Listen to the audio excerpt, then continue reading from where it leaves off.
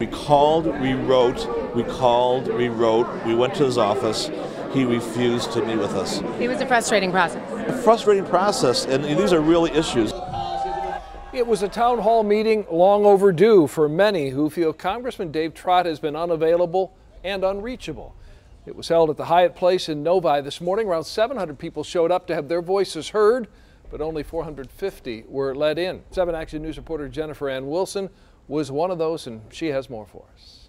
Congressman Dave Trott faced a passionate and vocal crowd this morning. All questions had to be submitted in writing. Trott randomly selected which to answer. If it presently proposed came before me, I'd vote no on the budget. From finances to education. Betsy DeMoss's idea of... He covered a variety of topics during the hour-long town hall meeting. But Ed Weberman couldn't leave it to chance. He had to tell the congressman about his son, Alex. He was diagnosed with cancer at age 22. Non-Hodgkin's lymphoma, stage 4. At the time, Alex had no health insurance of his own. He just graduated from college.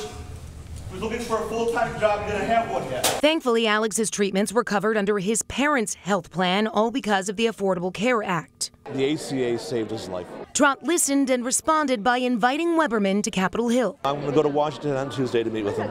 But many others in the crowd left feeling disappointed. There was no way to follow up with his answers. And the lack of space left hundreds outside, unable to see or hear. I think that the whole thing was mishandled from start to finish.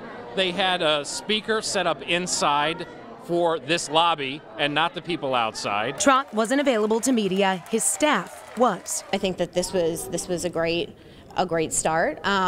It was a frustrating start for people in the snow. A couple hundred of them who weren't able to even hear answers, let alone be in there. Yeah, and I know we did take questions and comments from people outside, and we will be getting back to them from the congressman. So that's definitely something. He wants to answer questions. They're hoping that next time he holds a town hall, he'll plan ahead and create an overflow space so at least those left outside can hear his answers to questions.